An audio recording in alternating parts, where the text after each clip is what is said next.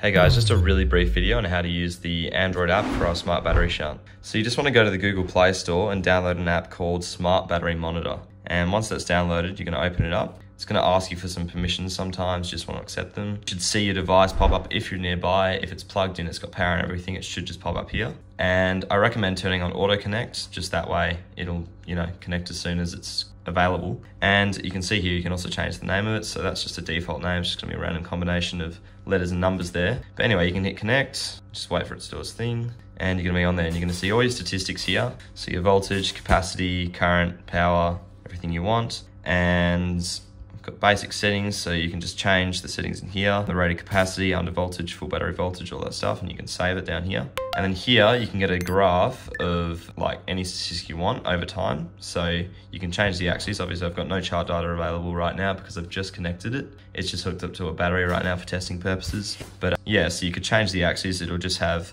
the x-axis here would be time. So just, you can see the change over time. You can have two vertical axes as well.